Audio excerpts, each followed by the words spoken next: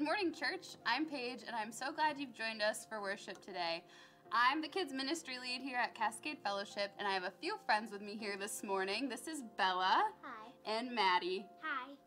Our current Cascade Kids series is called How To, and in this series we've been focusing on how to follow God, and each week we've kind of been digging into one of Jesus' teachings from the Sermon on the Mount. So, Bella, what are a few things that you've learned during this series? I've learned that Jesus taught us how to make a difference and love our enemies. That's awesome. And how do you think that we can make a difference? By letting people know that we are followers of Jesus and letting it show through the things we say and do. Awesome. And Maddie, do you want to share what we're going to learn in the upcoming weeks? Yeah, we're going to talk about how Jesus teaches us how to pray and how to share with others. Awesome, exactly. And we're going to look at the Lord's Prayer, and we're going to talk about having a giving heart. Well, thanks, girls, for joining me this morning. Our kids up through preschool will be dismissed shortly for a time of their own worship and learning. We know sometimes faith can feel separate from real life, and we want to help you learn how the gospel is relevant today and how it applies to your entire life. If you're new here, head down to the Connections corner in the lobby after the gathering. Our Connection team wants to meet you. If you're looking to get connected, whether it's volunteering or joining a grow group or a life group, coming to community nights or diving deeper into the weekly messages, there is something for everyone. Not sure where to start? We will help you. Reach out to Pastor Bill or Pastor Eric, or head to cascadefellowship.org/connect to explore all of the options. Thanks for joining us this morning for worship. I'm so glad you're here. Well, good morning, church. I want to welcome you into the Upper Worship Center and those that are joining us online. Let's stand and sing praise this morning. Come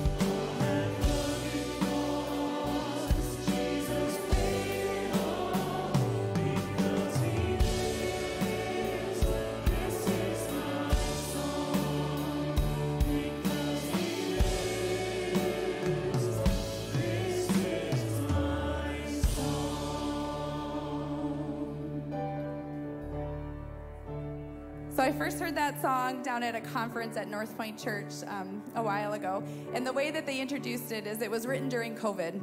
And they said that in times of trouble or uncertainty or discomfort, sometimes we turn to songs that we know. And I wonder if many of you recognize lyrics from old hymns that are in that song. And I think that we do that. I think songs do that, but I think that Scripture does that as well. And I think that when we take the opportunity to implant Scripture into our daily lives, that when we need it most, we can pull it up. And I think Psalm 62 is one of those great psalms that can have that same effect, telling us that we can trust in God, the rock of our salvation, when everything else gives way. So I want to read that for you right now, Psalm 62. Yes, my soul, find rest in God. My hope comes from him. Truly, he is my rock and my salvation. He is my fortress, and I will not be shaken. My salvation and my honor depend on God. He is my mighty rock and my refuge. So trust in him at all times, you people. Pour out your hearts to him, for God is our refuge.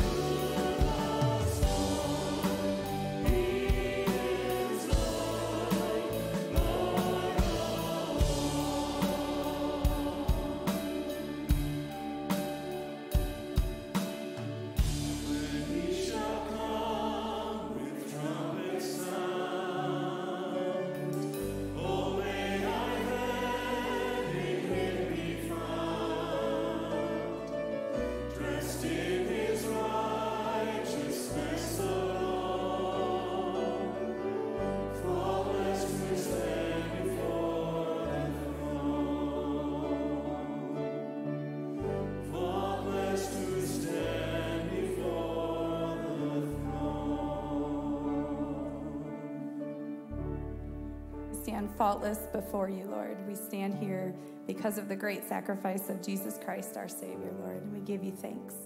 God, we give you our praise, Lord. We give you our time this morning to come before you, Lord, to lay down our concerns and our burdens, to share with you our joys, Lord, to worship you and to hear from your word, God. And we ask for your presence, Lord. Give us the presence of your Holy Spirit so that we might know you more. We pray this in Jesus' name. Amen.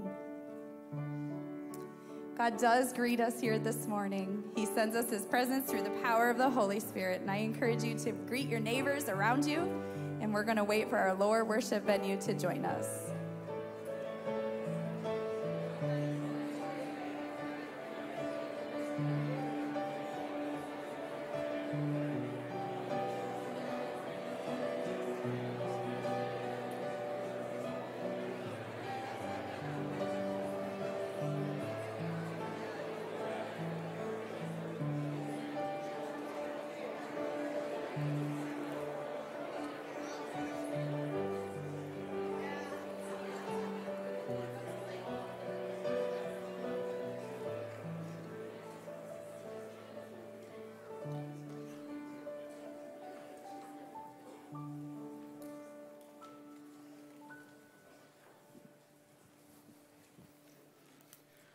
Good morning, everybody, and welcome. We're so glad that you're here.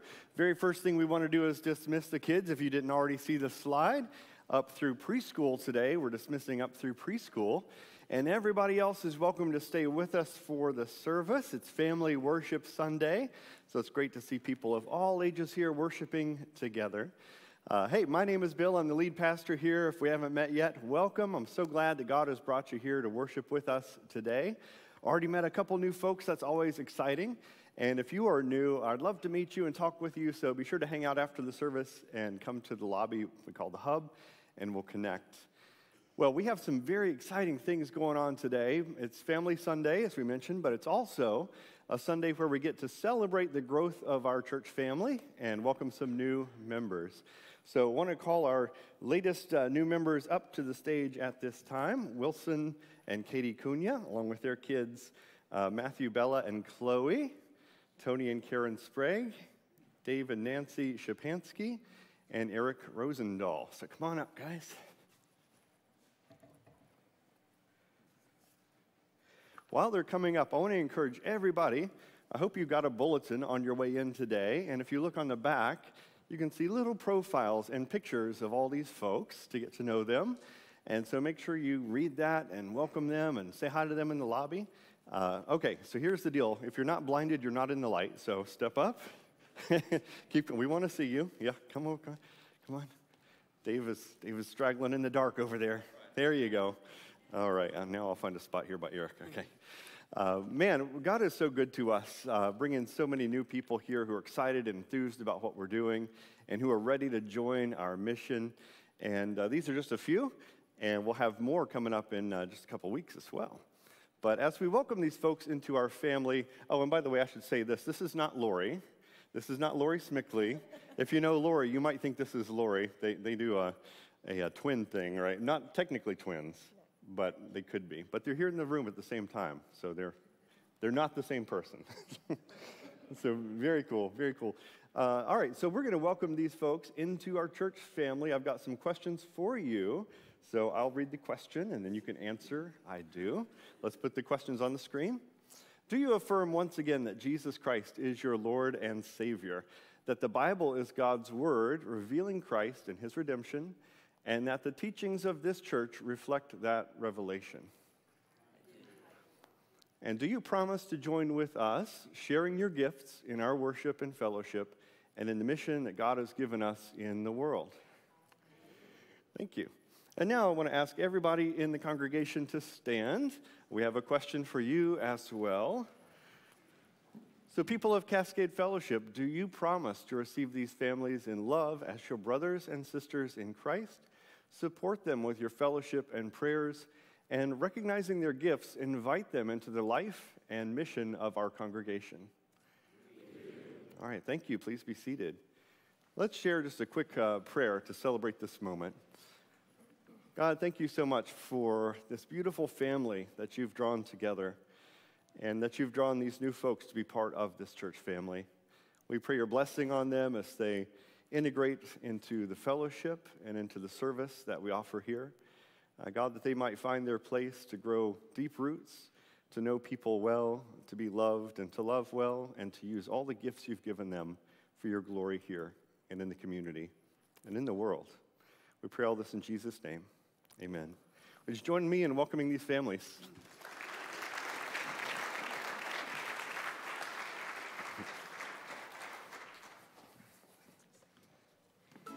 Oh, no.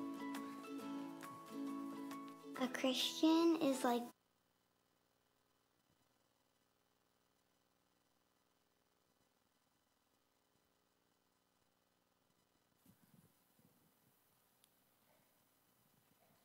Take two.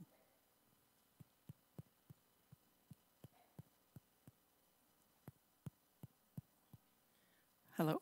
Okay. Good morning. Will you join me in prayer? We praise you, God, for who you are, creator of all things good. You are good, holy, loving, faithful, patient, just, gracious, and forgiving. Lord, we know we live in a broken world, and we too are broken before you. Romans 3 tells us that we all sin and fall short of your glory. Thank you, Jesus, for offering yourself so we can stand righteous before the throne of God's grace. God, we're grateful for healing that you bring to those we care about. Lynn Bauman, Nancy Harkema, and Mark Langenbach. Father, we celebrate with Jackie Bramer as she turns 80, and we weep with those who mourn, the Grunevelds and Vanderwalls, saying goodbye to their family members. We pray for Ann and Pete Guchis as they conclude their work trip and travel home. Lord, we lift up Stephanie Coops as she continues her long journey undergoing testing to determine the cause of issues with her liver. We pray for clear answers, direct resolutions, and treatment to be available soon. We pray for those, Lord, living with cancer, and we ask your hand of protection and care upon them. For Evelyn, Elena, Vivian, Bob, and Isais. God, we pray for Kathy Bauman and Al Visbeen under the care of hospice. May they see evidence of your love each day. As we break this week from Grow Groups and some of the Cascade Kids activities, we're thankful for the people who are or have been leading this year. Lynn Bauman, Rebecca Iveson, Lisa Call, Hannah Veldstra, Catherine Gardner, Allison Lamer, Steve Raderink, Anita Atchison, Elsa Vandergraff, Mike and Linda Ozer, Daniel Oyer, Joshua Burr, Jane Rowerda, John Brink, Eric Rosendahl, Wilson Cunha, Dick Hertel, Mark and Melinda Homans, Eric and Christine Vanderwall, staff and volunteers from West Michigan Friendship Center. Each of them give of their time and effort and knowledge and energy. They are dedicated and loving, and we thank you, Lord. We can't help but pause as our hearts broke and stomachs dropped this week with the news from Michigan State. And people continue to struggle and suffer in Turkey and Syria, in the Ukraine. Lord, we know it's not your plan for people to suffer. We live in a fallen world. Our hearts are troubled and we groan in pain. Yet we respond with Psalm 34. Father, I sought the Lord and he answered me. He delivered me from all my fears. Taste and see that the Lord is good. Blessed is the one who takes refuge in him. Father, may we find ways to take refuge in you. Lord, we lift up Pastor Bill as he leads us in your word. We pray, Lord, that our hearts are transformed, that our lives are spent following and modeling after your Son, Jesus, in whose name we pray. Amen.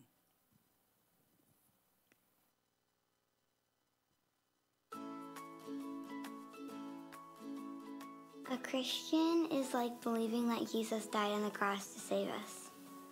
A Christian is somebody who loves Jesus.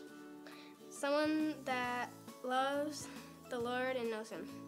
Somebody who believes in God And trusts that he's our Savior, and he came to the world to die on the cross and take away our sins.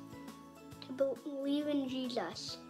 I think that a Christian is someone who accepts Jesus as their Lord and Savior.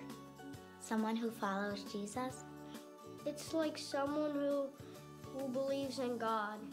It means that some persons that follow Jesus and read the Bible. It's somebody who believes in God. It looks like to follow Jesus by praying to him and being a good leader of other people. To do the right thing. You tell more people about him, and you read the Bible. To read the Bible and follow his word. Going to church like every single weekend, always taking notes in church, and volunteering to do stuff. It's to believe in God and pray to him. To follow God and to pray and read the Bible. To pray, to learn about God and worship him. If he tells you to do something and it's really hard, you still do it because you know he has a plan for you. To worship him. To worship him and praise him. To trust in him.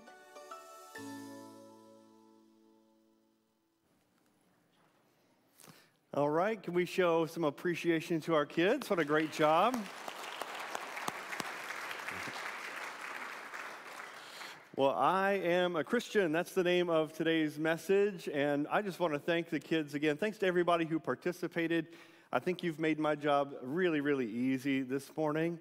You know, you've made my sermon a lot shorter. Thank you. It's just basically what they said. You know, let's play the video again. We can all go out and get in the buffet line a little earlier today, right? No, but seriously, today's sermon is going to be a little bit different. It's Family Sunday, hopefully a little shorter, unless things go off the wire here. But it's going to be a little shorter, a little more fun, a little more interactive. And it's all around this question, I am a Christian. This statement, I am a Christian. It's a statement that I make. I'm a Christian. Many of you here this morning would make that same statement as well. And there's some here we just want to say that, you know, you don't make that statement yet. You are not to that place where you would say, I'm a Christian. And that's fine. Well, like, welcome. We are so glad that you're here exploring Christianity, exploring what faith means, and we want to welcome you here. You know, just this week we were in a meeting looking at the names of people who are coming to faith. We have people here in our church coming to faith for the first time or taking first steps in the faith. And so we want to welcome you. Like, we are so glad you're on that journey with us. But listen, no matter where you are on that continuum, when you see this statement, I am a Christian, some things come to your mind. Some things come to all of our minds. And it might be something like this. You think a Christian, increasingly today, that means it's some sort of political identity, some sort of political tribe that you identify with. In other words, more and more today, when you hear somebody say, I'm a Christian, sometimes they don't mean barely anything religious by that. What they mean is, I identify with like-minded voters and I vote in a certain way. I'm part of a voting bloc. I'm part of an identity. That's what it means for me to say I'm a Christian. For others, it's just a cultural identity. It's like, well, hey, this is America. And America, that's what we are. We're Christians, right? I mean, I guess that's what I am. I'm not a Hindu. I'm not Islamic. I'm not a Muslim. I'm not a Buddhist. I guess I'm Christian. That's what some people mean. It's like a cultural thing for them when they say, I'm a Christian. Or maybe for you, you know, you think about your past experiences with Christians, and when you see this word, you think really good things. Like you think, man, there have been people in my life who've said, I am a Christian, and they have helped me. They've been kind to me. They've been loving toward me. And that's what you think. You think, man, that's great. And there's also some people who might have just the opposite experience. And that is when you hear someone say, I'm a Christian, you say, look out, because in my past, every time I've heard someone say that, they've ended up being a hypocrite, and I've been burned by their hypocrisy, their hatred, their selfishness, their hate toward me. And so, listen, it's a super important question to ask what Christianity is all about, what it means to say these important, powerful words, I am a Christian. That's what we're going to try to get to the bottom of today, and I hope that by the time you leave, no matter what age you are, you're going to have a great answer to this question and know what you mean when you say, I am a Christian. So for this morning, we have one simple verse to guide our discussion, and it's 1 Peter 2:9. Peter says, "But you are a chosen people, a royal priesthood, a holy nation, God's special possession, that you may declare the praises of him who called you out of darkness and into his wonderful light." So much great things tucked away into this one verse. We're going to begin picking it apart today. But before we do that, we always pray that God would help us understand his word. So would you join me in prayer?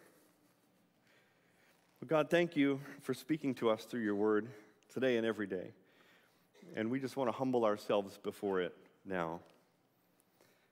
So God, whether we've been following Jesus for 1 month or 70 years or anywhere in between, we still have to humble ourselves before you as your Spirit teaches us. There's always more to learn. There's always room to grow. And I pray especially, God, for the youngest ears in the room today. I pray you'll give them ears to hear what it means to be a Christian. And I pray you'll work even now in these moments to draw them to yourself and to create faith in their hearts. I pray also for those who don't yet call themselves Christians, and I pray you'll give them ears to hear the message this morning too. For all of us, God, help us see the glory of Christ. Help us see his goodness. Help us proudly carry his name and carry it well. And we pray all of this in the name of Jesus. Amen. All right, so as we begin this morning, I want to give you a heads up. We're taking a little 1-week break from our series, Rooted. And so this talk is not officially part of the Rooted series, which is going through the Heidelberg Catechism. And yet, the Heidelberg Catechism offers some really, really helpful wording that will help us answer the question this morning. So I'm going to quote the Heidelberg Catechism a little bit, and here's how I'd like to start us thinking about the question today. We're seeking to answer this question: what is a Christian? And I want to make the case to you that in order to answer this question, you have to answer this question: who is Christ? What is a Christian? Well, who is Christ? And the Heidelberg Catechism shows that link between those two things really, really clearly, and so it's very helpful to us. So let's just do a quick overview of some of the concepts we're going to talk about this morning. Q&A 29, why is the Son of God called Jesus, meaning Savior? Because he saves us from our sins, and because salvation should not be sought and cannot be found anywhere else. So one of the first things the Catechism would teach us about being a Christian is that we're following Jesus, and right there in his very name is who he is. He is a Savior. Jesus, the Lord saves, Savior, right in his name. And so if we are a Christian, one of the first things that is acknowledging when we say I'm a Christian is it's acknowledging that Jesus is my Savior, that he is saving me, that he has saved me. But then the Catechism goes on. So there's Jesus Christ. So what does Christ mean? Why is he called Christ? Meaning anointed. And again, we'll just pause to note that the question itself kind of gives the answer, right? So Christ means anointed. Christ is not his last name, by the way, just a reminder for all of us. Jesus is his name, which means Savior. And Christ is his title, which is kind of like his job description, sort of, and it means anointed. Christ was anointed to do several things.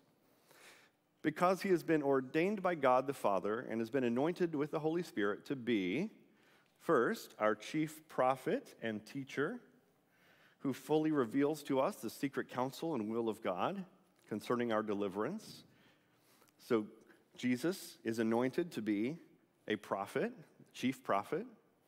He's also anointed to be, secondly, our only high priest, who has delivered us by the one sacrifice of his body, and who continually pleads our cause with the Father. And then third, he's anointed to be our eternal King, who governs us by his word and spirit, and who guards us and keeps us in the freedom he has won for us. So did you take note of those words I underlined? They're going to be super important for this morning's talk. Christ is anointing. He's anointed to be three things: our prophet, priest, and king. Now, that answers who Jesus is. He's the Savior who's anointed and called to a very important task. Now, who are we?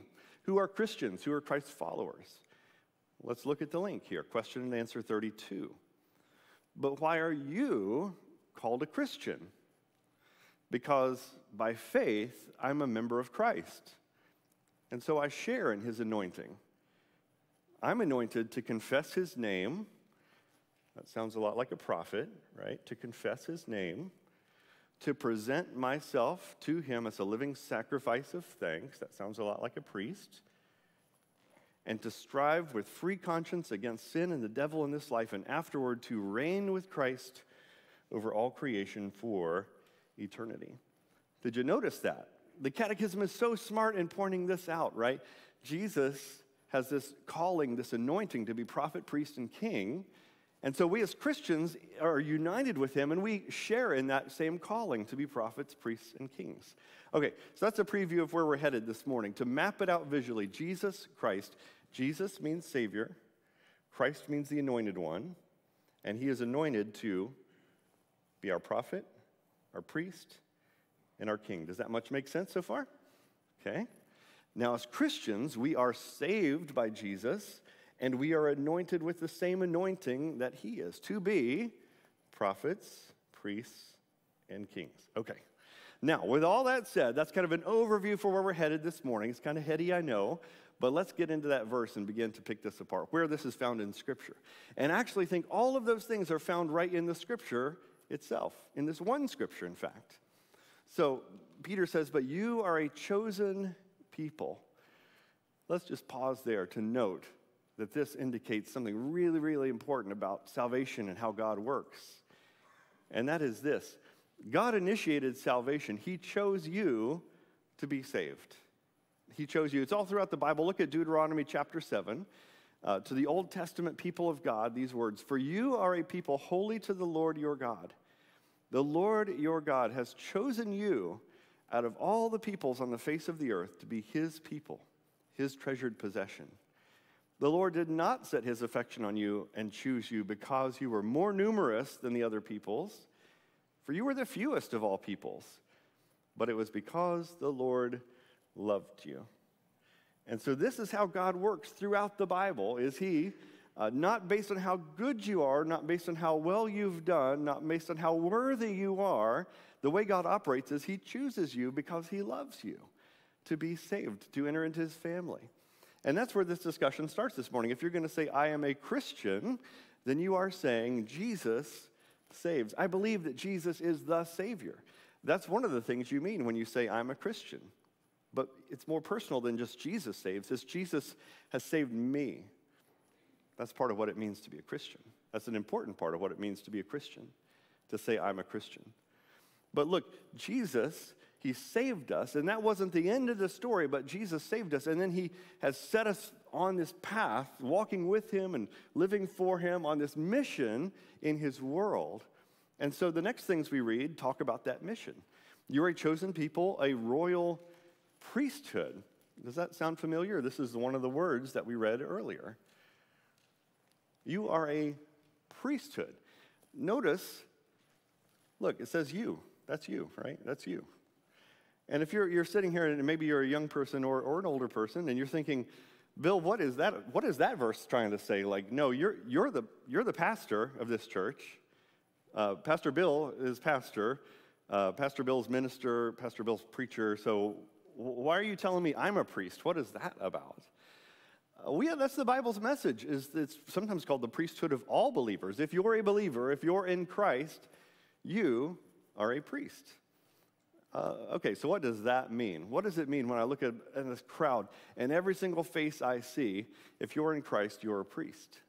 What does that mean? Well, I've shown this picture before. This is what the Old Testament priesthood looked like. This is from a replica tabernacle in Israel. And we got a big old group going this year, and y'all are going to see this in person. But this is what the Old Testament priesthood looked like. So remember, kids, they kind of wore these colorful and funny-looking kind of things, and they had a really important special task. Let's remember back to the Old Testament, right? Not just anybody willy-nilly could just walk into the tabernacle or the temple, those inner rooms. but it was just a select few people, descendants of a specific person, Levi. So if you wanted to be a priest, you had to be a descendant of Levi, and you had to be called and chosen, and the priests did a lot of different things. But at the end of the day, their chief role was that priests made sacrifices and represented the people before God. That's what they did in the Old Testament, and now Peter is writing to us in the New Testament and saying, that's you now. So kids, adults, everybody in the room, that's you now. You are a priest. Where is that in the Bible? What are we talking about here? The book of Hebrews spells this out really clearly. Hebrews 10. Therefore, brothers and sisters, that's us, since we have confidence to enter the most holy place by the blood of Jesus, let us draw near to God with a sincere heart and with the full assurance that faith brings. In this passage, the writer of Hebrews is making it crystal clear that we don't have to, have somebody else enter into the Holy of Holies for us, but we have confidence to enter right in to the holy place and draw near to God, just like the priests did. And we're offering sacrifices, chapter 13. Through Jesus, therefore, let us continually offer to God a sacrifice. What's that sacrifice? We're not sacrificing bulls and lambs and goats and things here, are we? No, we're offering a different kind of sacrifice, the sacrifice of praise, the fruit of lips that openly profess his name, and do not forget to do good and to share with others. For with such sacrifices, God is pleased.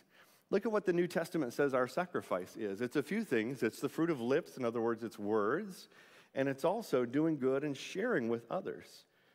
Those are the sacrifices the new priests make, that you and I make. So, here's the truth for all of us today. If you're saying, I'm a Christian, what you're saying is, I'm a priest. And this is the truth. You are a priest. Okay, so I need a volunteer to come up. Any age will do, but probably elementary school or above, which is good because we dismissed the preschoolers, so that should work. Anybody want to come up? Come on up.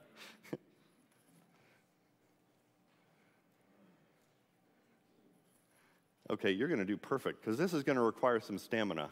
You are the first volunteer, and you're going to be up here for a while. Are you okay with that? Yeah, sure. Okay, great. And why don't you introduce yourself to everybody? Hi, I'm Matthew. All right, what grade are you in? 6. All right, wonderful. What do you want to be when you grow up? A soccer player. All right, very cool. Well, guess what you're also going to be? A priest. Hey, look at this. This guy. He's listening. Okay, so we're going to have you do a motion that shows what a priest would do, okay? And you're going to stand here for a while, and we're going to add the other parts next to you. Okay. So get ready, okay? So come on over here, and let's say, what does a priest do? A priest intercedes on behalf of people, stands between the people and God. So you're going to pray, do whatever you do when you pray, like, I don't know. That's great. All right, stay just like that. And that is being a priest, okay? Let's see what else we are, right? So we're going to add to that. Listen, you are not just a priesthood. You are a royal priesthood. Wow, what does that add to our understanding? What does it mean to be a royal priesthood?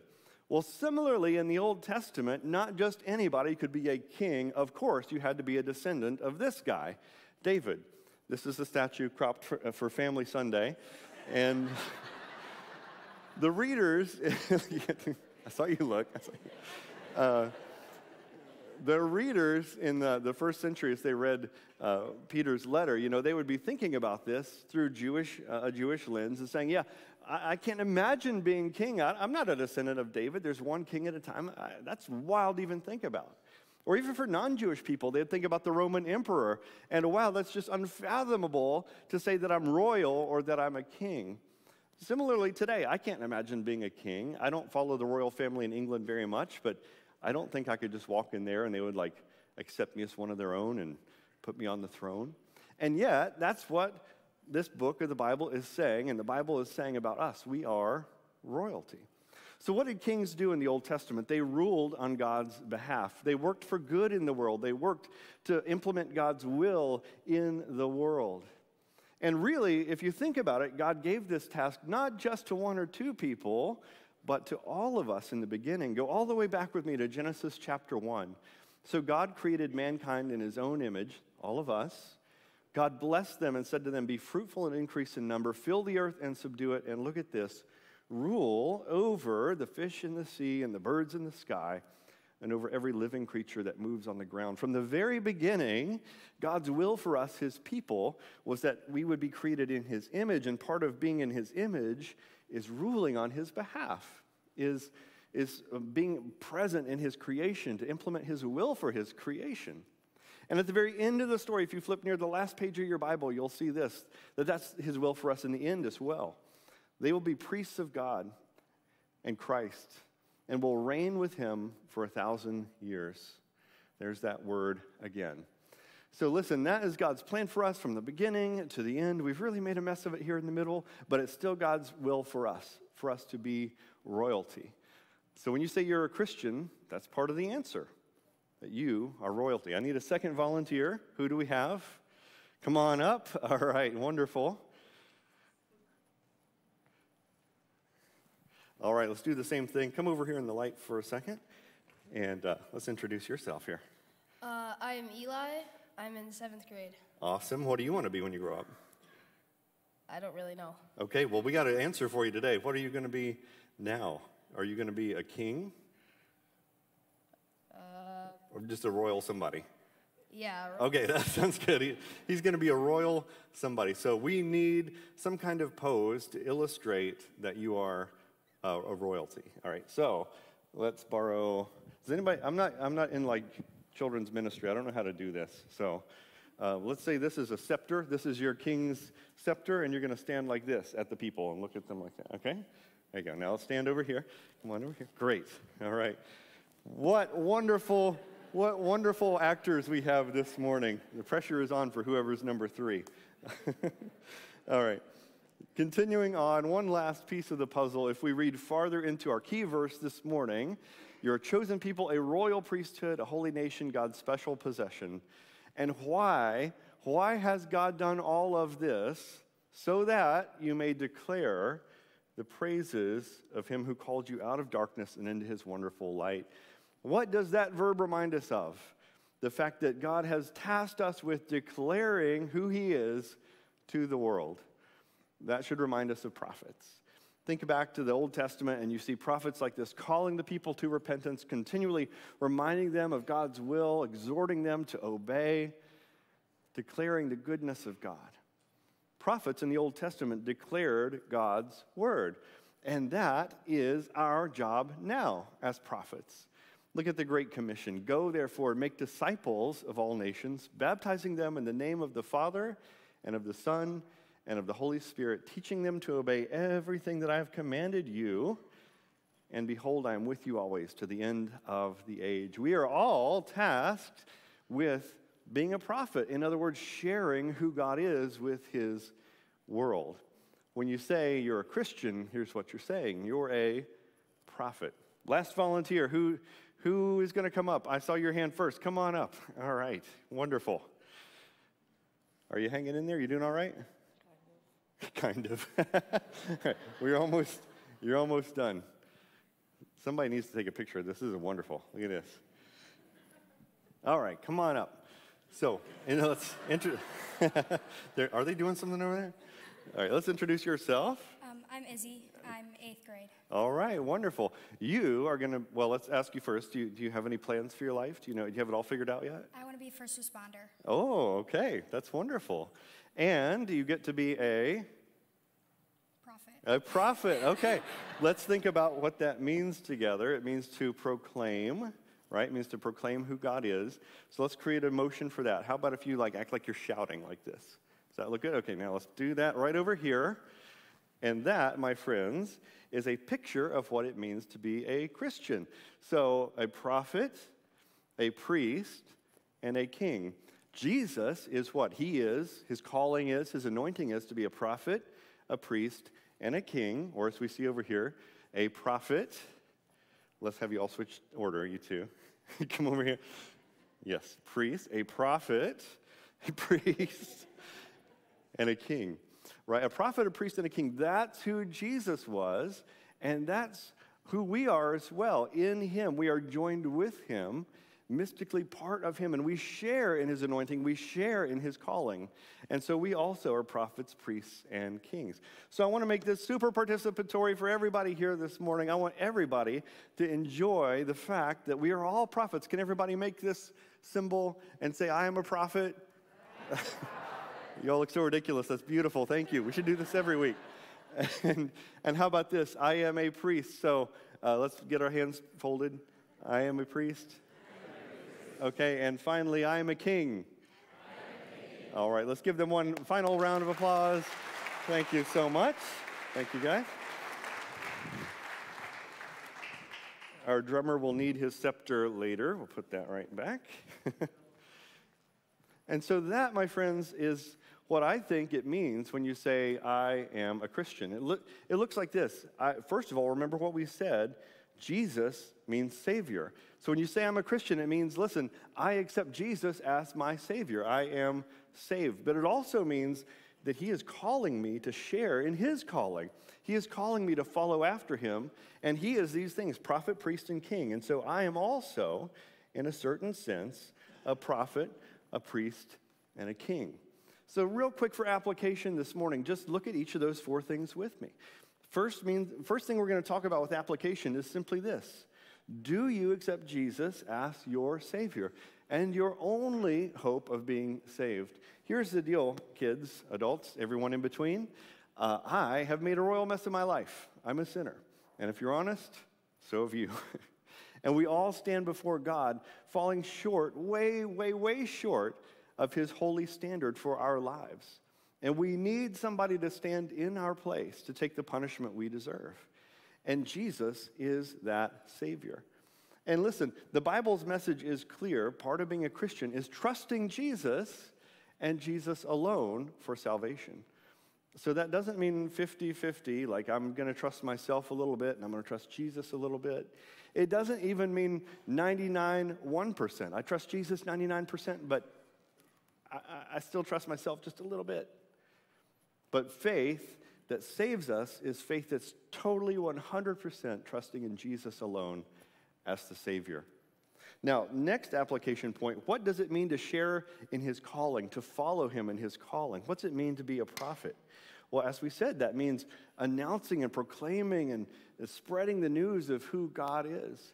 And so I want to encourage everybody here, no matter what age you are, to be thinking this question: how am I going to share who Jesus is where I am? And that can be a first grade classroom or 8th grade on wherever you do recess up here when it snows, I don't know. Wherever God takes you, how can you spread the news about who he is? Think about that. A priest, what does that mean? It means to make a sacrifice of praise with your entire life and to intercede on behalf of people, to pray. And so kids, listen, if you're going to be serious about saying, I'm a Christian, I'm a Christ follower, and I'm following Christ as a priest, you got to set aside time to pray. You've got to set aside time in your life, maybe every time before dinner or every time before bed or whenever. And you got to pray for your friends and you got to pray for people around the world who need your prayers, to intercede and be a priest. And then finally, a king. Listen, this is like super important to mention here. When God says that you're royalty and you're going to reign with God for all eternity, we have to remember what that means, and we have to remember what that looks like. Jesus came as a king. Jesus came to rule and reign, but how did he come? He came in a manger, right? He came riding lowly and on a donkey toward the end of his life. Jesus was a ruler with a kind heart who put others above himself and ruled as a servant. And so I want to encourage everybody here again, as you're following Jesus, if you're a Christian, a Christ follower, what does it look like to rule and reign the way that he does, to bring some good into the world, into your corner of the world, whatever that is? So if you're a business owner, what does it look like for you to bring a little bit of good into your business? If you're into venture capital, what does that look like to bring a little bit of good into that area of God's world? If you're in 2nd grade, what does that look like to bring a little bit of God's goodness into your corner of his world? That, my friends, is what it means when we say, I am a Christian. And I want us to think about that as a whole church, man. Can you just imagine with me the implications of what this means? that everybody in the room, no matter who you are, where you are, what age you are, you now know your core identity that nobody can take away from you. That you are a prophet in God's eyes, that you're a priest in God's eyes, that you're a king in God's eyes, that you have something really important to do with your life, no matter what your calling in life is, whether you're an architect. No, you're an architect, but you're also a prophet, a priest, and a king, right? No matter what you're doing with your life, you are a prophet, a priest, and a king. You're a student. Yes, you are, but you're also a prophet, a priest, and a king. Man, let's all enjoy the certainty that comes in living with and for Jesus by embracing our identity. Let's pray about that. God, many of us here in the room, we say these words, I am a Christian. We don't think that often about what it really means. And so today, I pray you'll help us to spend some time thinking really deeply about what it means not only to be saved by Christ, but to also follow after him and to walk the path that he wants us to walk, to share in his anointing, to share in his calling. Just like he's a prophet for us to be a prophet, just like he's a priest for us to be a priest, and just like he's a king for us to be royalty. God, help us as we seek to fulfill this calling you've given us for this life. We love you and thank you in Jesus' name. Amen. Will you stand and close the service in song with us?